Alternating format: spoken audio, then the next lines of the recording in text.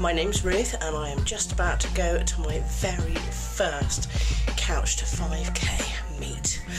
And I'm very, very nervous. I'm sure I'll be the slowest one there, but I'm sure that everybody else is nervous too.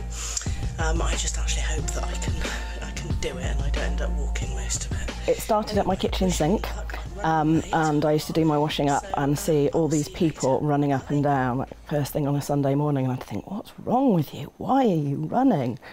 And then lots of school mums were running, and I suddenly, one day, I thought, you're going to turn 40 soon. Why don't you think about running, Ruth? So I talked to a school mum about it, and she said, well, there's this Facebook group called This Mum Runs, why don't you join that? So I emailed Mel and said, is it going to be suitable for somebody who is a bit larger and does absolutely no exercise?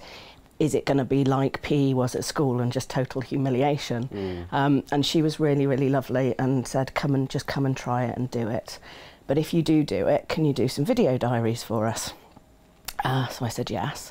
So I filmed myself back at the kitchen sink after each session, and that's the only reason that I completed the course. Do you enjoy running? Yeah, I do. And I've never once worried about what I look like, oh, wow. Which is really a bit crazy. So why did you sign up for the 10K? I have no idea, because I'm a little bit crazy. Because I just thought, no, you need to keep running and you need to have a goal. So that kind of just kept me running. So if you could say something to you back then before you started running, what would you say? I'd say just get off the sofa, Ruth, and do it. What has running done for you? How is life different now?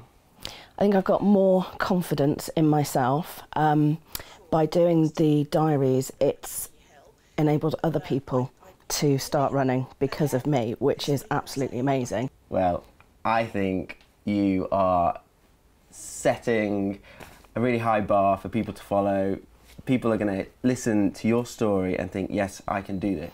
Well, I hope so. I hope they can kind of look at me and think, if she can run, then I'm going to give it a go. And I think it's really important to talk about it, to get out there, to share your experience, because I guess if someone had shared their experience and you'd have seen it, that would have given you like an extra boost or an extra something to I think keep it you probably going. would, because running isn't all about the super fit. No. It's everybody can run.